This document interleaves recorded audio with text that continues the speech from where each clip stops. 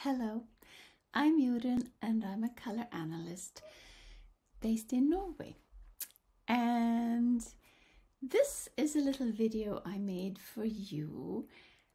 If makeup just isn't your thing, either because you just couldn't be bothered or if you've sworn off makeup for other reasons, maybe you feel like makeup is just too complicated, but you do want to look good. So let's make a journey from a totally off look to being more present, and I'm going to give you a toolbox of 2 tricks and then a bonus tip at the end. The first in your little toolbox of tricks is color. This is me with no makeup in a color that's not in my palette. This is my shirt in an army green, and I'm holding on to it just in case I get a chance to go on a safari in Africa one day. And I'm using it for examples when I want to dress in colors for your benefit to see what I don't look good in. I have greens in my palette, but this particular one is not a bright winter color. It's a lovely soft moss green, and it would do wonders for someone in the autumn spectrum or one of the 3 autumn seasons. But for me, as a bright winter, it makes me look pretty drab. So let's see what we can do about this. If I were in autumn, I would have looked great in that army green. And wearing white like this would have been a step back. But for me, as a bright winter, it's a step forward. Milky white is in my palette. It's white with a little bit of sunshine in it. And as you see, if you find your right neutrals, it's really so much better than your wrong colors. However, what happens if we do add color? For me, yellow is in my palette. So what if I add a splash of color to this white top? This is my beloved yellow cardigan. It's another step in the right direction, still without wearing any makeup at all. Still on the topic of color as one of your tricks in the toolbox, I found one of my tops in a color that I wear a lot. It's a bright fuchsia pink. As an example, if you are another season, you will have other colors, but you have so many to choose from, and it's all about knowing which colors are yours and using them.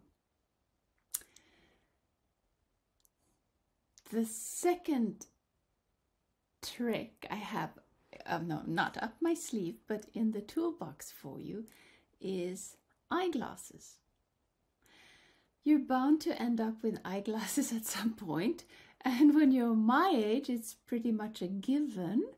So let's talk about how you can use eyeglasses to enhance your look, especially if you want to avoid makeup. The most neutral eyeglasses that I own are these frameless ones, which I like because they're almost invisible. And I kind of like wearing makeup. I'm not comfortable sitting here in front of you with no makeup on as a whole, and wearing these eyeglasses I'm even more conscious that I would have liked to have some eye makeup on. I'll show you another pair of glasses that I have. This is kind of a next step up. It's really nice to see clearly, isn't it? These are my eyeglasses with sort of a neutral frame. They're rose gold, which is really great for bright winters. Neutral colors for your eyeglass frames is a really safe bet, and every season has some really nice neutrals to choose from for a more subdued look that doesn't distract from your face. However, if you truly don't like wearing eye makeup, consider picking eyeglasses in one of your colors or one of your bolder colors, and I'll show you what I have as an example of that.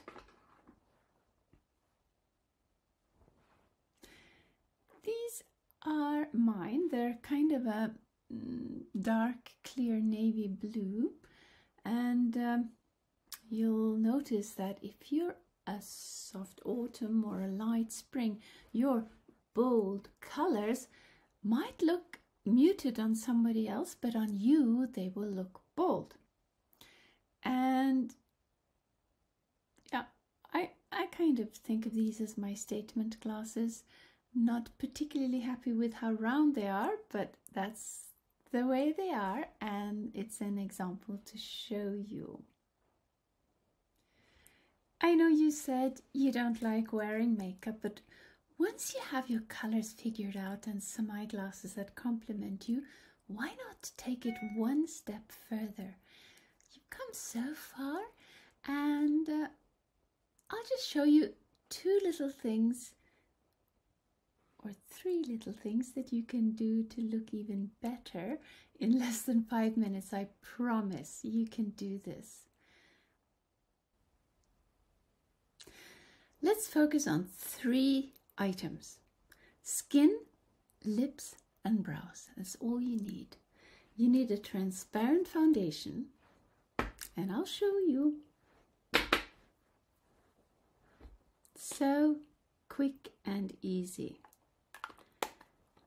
I will put a list of the items I'm using. It's so transparent. All it does is even out your skin tone a little bit. And it smells so good. Ta-da! Yep, not too shabby. And next, lips. I'm doing this quickly because I'm going to show you how quick it is. Lipstick.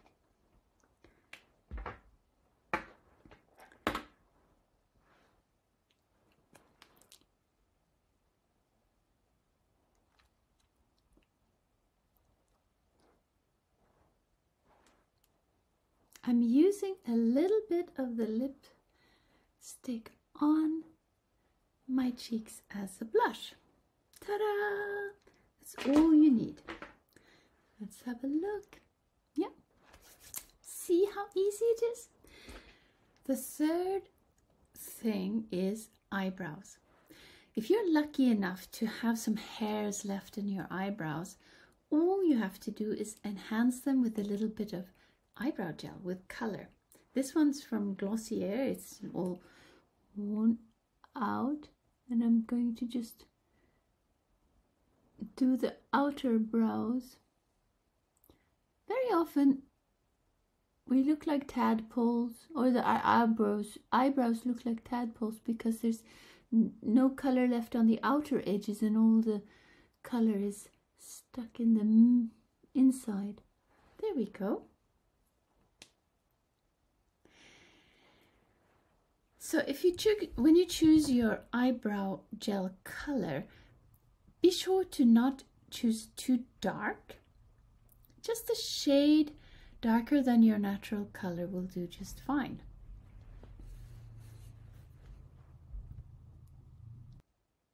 So, as you see, you can look radiant without makeup or very little makeup if you use the colors in your palette and by being very mindful of which eyeglasses you choose.